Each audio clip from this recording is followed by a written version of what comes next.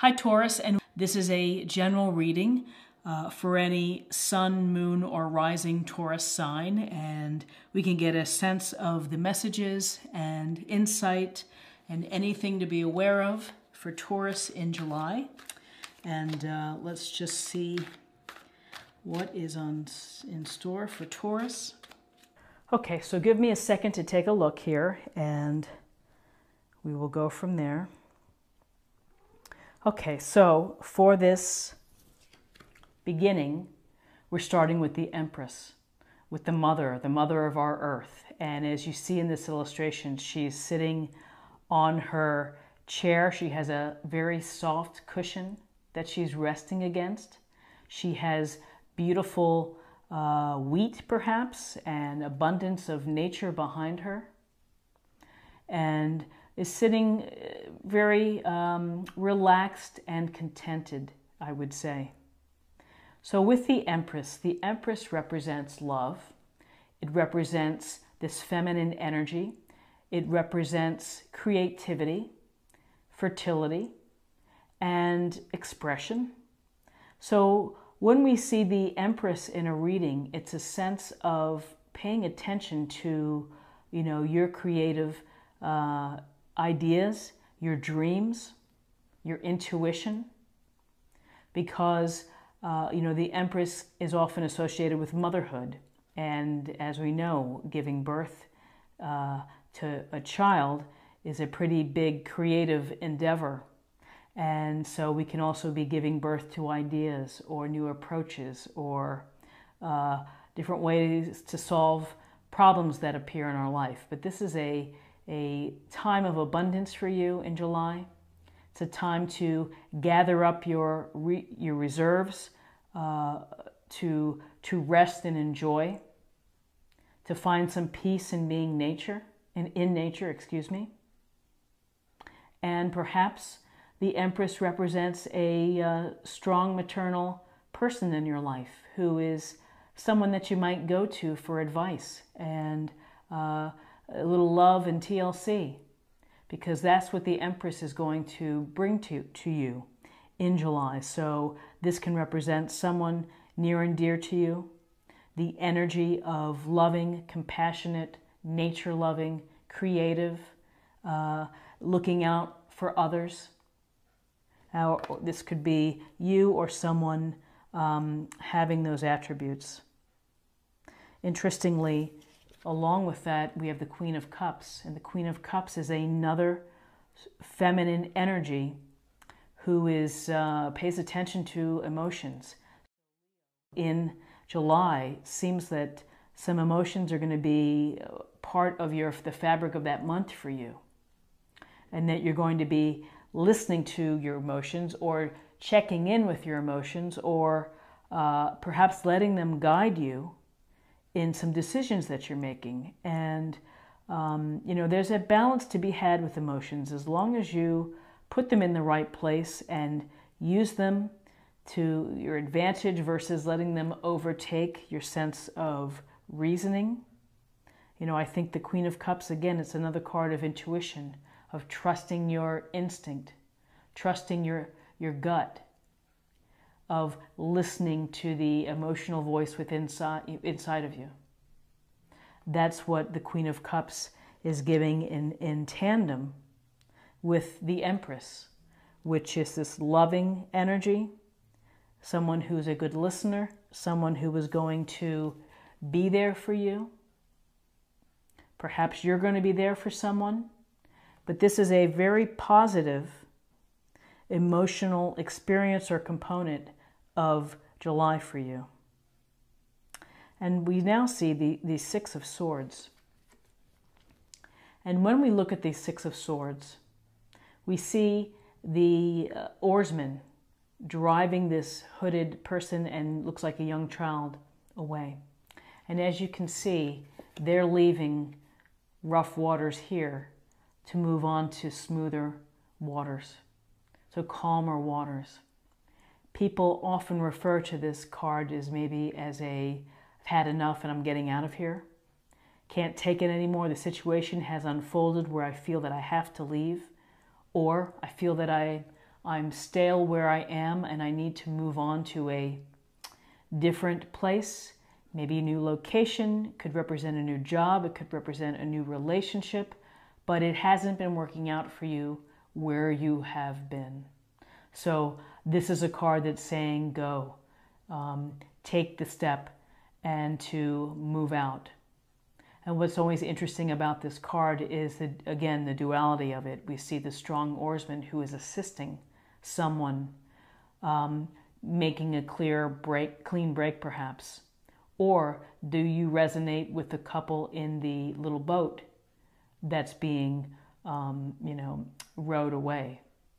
So this is a card where perhaps things haven't been as fulfilling as you had hoped they would be, or satisfying, and you just feel the sense that you have to get up and go. With the Six of Swords, this could also, at a literal level, just suggest that you're going to be going away in July. That you may be, see what it is. Maybe you're going to be on the water and doing some boating, and that's just a very literal read. But you can see in the card it was calm versus rough waters. It's a sense of leaving to get to a better place. And as you're leaving, this Page of Pentacles is here to help you.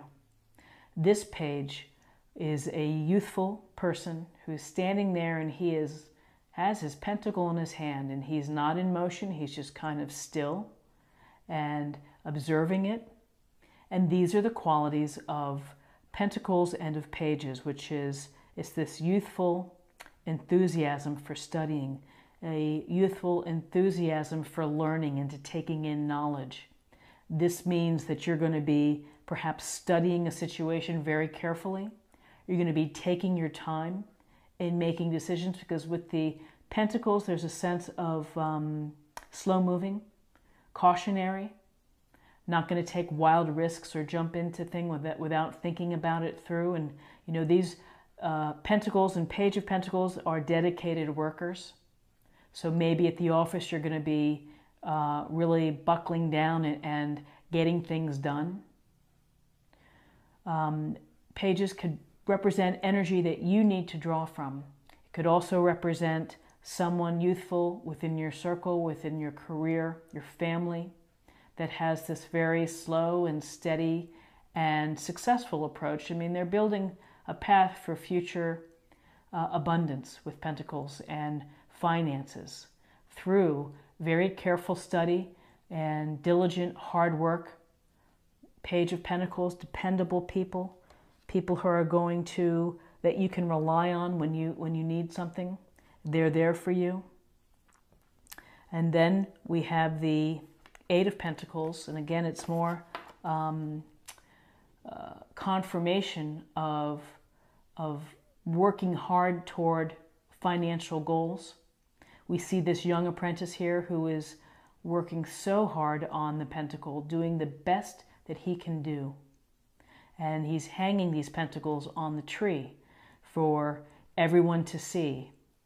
He's not interested in the people behind or the town behind. He's just got his head down and he's working really hard because that's what he enjoys doing. And this is a card of being a skilled artisan, a skilled craftsman.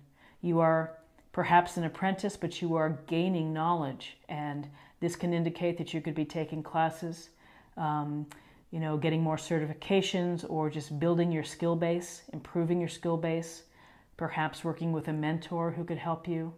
And it looks like it could be a mentor who will be helping you. But, this is that you may not be feeling that you're getting your just rewards right now, but you will eventually get that recognition and the financial success that comes from being such a diligent, hard worker who's not distracted. Within this card, at this point of this apprentice, is that, he's not letting things get in his way. He has extreme focus. And that focus leads you to a very good place. And along with this Eight of Pentacles and the Page of Pentacles, I feel that this Hierophant is here to help you. The Hierophant represents traditional thinking, conventions, norms, could be religious organizations, can be people who are experts. It could be someone more experienced at your job who's going to take you under their wing and help you. So this can benefit you here with your career, and perhaps this Hierophant figure wants you to take additional training, wants to send you to a conference. In your personal life, this could represent getting some insight from counselors or clergymen or accountants, whatever it may be, teachers, professors, people who have experience. And this is actually a group card. If you look closely, below the Hierophant are two monks paying attention. And again, he has his staff, looks like a staff in his hand, and the fingers up. And it's about decisions and knowledge and imparting knowledge. So you will be able to take advantage of additional knowledge and expertise and guidance in July, and it's going to help you with your finances, with your career, with whatever plans that you have in place for new ideas, for perhaps new locations, new positions within the company. And ultimately, it's going to lead to a lot of celebrations. This is a Three of Cups, and you can see the three ladies toasting, and there's abundant flowers below them. And this is a card of great happy spirit and joy and celebrations. And this represents those who love you for who you are. People who really appreciate you for what you offer in an authentic way. They're your friends no matter what. They're going to be there for you. They're going to be the ones that you can call late at night when you have a problem. And here you're just toasting to the happiness within your life. And so whether it's a holiday celebration, maybe it's a happy hour after work, maybe it's a wedding or birthday party, there's going to be a time for you to enjoy and to be with friends and to have that great feeling that deep friendship brings. People that you enjoy being with, and likewise who enjoy being with you. You have the opportunity in July for some social celebrations.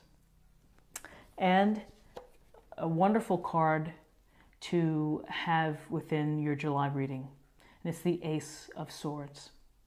And an ace in a reading, an ace is really a gift, a blessing, or an opportunity from the universe to you. And you can see that the hand here is holding out this sharp blade, and the blade is piercing the crown, really the crown chakra. And this is a card about ideas and intellect and reason, and taking the time to use both sides of this blade to analyze an issue or to come up with new ideas that you've maybe held in your heart for a bit. But now it's time to take them out and to be upfront about getting them maybe in play or into operation. You know, this is a calling to you to take your innovative thinking, to bring it to another level. And if you are having to deal with a situation that requires some deep thought, that requires clear communication, that requires a sense of fairness, maybe there's a legal situation that you're having to face, the Swords is telling you to use both sides, to do your due diligence, look carefully, and to understand what's going on. Just don't casually take anyone's words. Look at the fine print. You know, be mindful before you sign anything. This is a card that also says that you know, when things happen that are challenging in your life, that you're going to have the strength and the firm grasp on this blade to cut through, to be strong enough to wield it to really manage the situations. So this is really quite I think it's a significant card because it's a very powerful card of having intellect and reason and that sharp critical thinking and communication and truthfulness. It's just matter of fact, here are the facts that you're going to have to rely on. So let me just take a look here to see if there's anything else that I could be overlooking. And, you know, we have a sense of mother, feminine energy that really understatedly is about creativity. And we have a sense of an emotional experience that's going to help you of listening to your intuition, trusting your gut, trusting your feelings and being confident in your feelings. And those feelings could lead you to travel or to new locations, new opportunities, new relationships. You're maybe trying to get away from some tricky situation that you've been in and hoping to get to a easier and more balanced place. The Page of Pentacles is going to help you plan and study and understand and to move cautiously but wisely through situations. With respect to career, you are on track, you're doing a super job, you enjoy what you're doing, and you take your time and produce a quality product. And that will pay off in the end for you. And you have the opportunity perhaps to work with a mentor, to work with someone who is more experienced, who can give you very good advice, good counsel. And all of this interesting things that are happening in July are going to lead to celebrations, the Three of Cups. Great celebrations with your friends or family and toasting the good life that you're creating and your abundance and how lucky you are to have people who care for you. And then the Ace of Swords about really novel ideas, using your logic, your reason, and your analysis to approach a new problem, be creative. Perhaps it's coding or something related to engineering, but there's a lot of analytical thinking behind this. So very interesting. And let's pull an oracle card and get a little additional guidance in July. And this is the Soul Trees Oracle. Try not to drop it. Okay. And this is card of rebirth. Beautiful illustration. And rebirth can come through in many different ways. You could be having, again, new ideas that are coming through. You could be leaving and kind of setting up in a new location or a new position within your firm, or freelancing, going out on your own. Could be leaving a relationship. But a sense of rebirth can appear in many different forms. And it seems that if your rebirth is going to be well thought out and well planned, with some solid practical thinking from the Page of Pentacles and some experience behind you guiding you. So that's quite interesting with that card. And let's take a look at some love and see if what we have for love for July. This is, the Whispers of Love Oracle.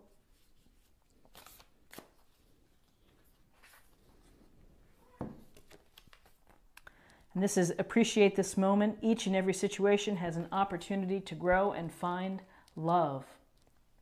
And that's certainly true. And it's a beautiful card. And it's something that people should always think about, which is that you never know when a soulmate could turn up for you, or a twin flame. You never know when you're going to make that connection with someone. It could be at the gym, it could be at the grocery store, it could be at a coffee shop, it could be getting your driver's license renewed. Any place is open as long as you have your eyes open and your heart open and you're willing to receive that love is out there. And it doesn't have to be just a physical or romantic love. It could be love of friends or family, or perhaps you find a hobby that you love that brings you so much happiness and joy. Love is out there. You have to just be open to going and trying to let it come to you and let it find your heart. And I think it's a powerful message of opening your heart and being aware of having that self-awareness. If you are already in a relationship, it could be just love for children, love for seniors, of helping others who maybe could use a little extra love or help or of service. So for July, look that you have a lot going on in your favor. I hope that you have a super July. And if you enjoyed this reading, please like. And if you're new to the channel, please subscribe. It's a great way to stay connected and to show support. And I do appreciate it. And I wish you the very best and hope to see you soon. Bye-bye.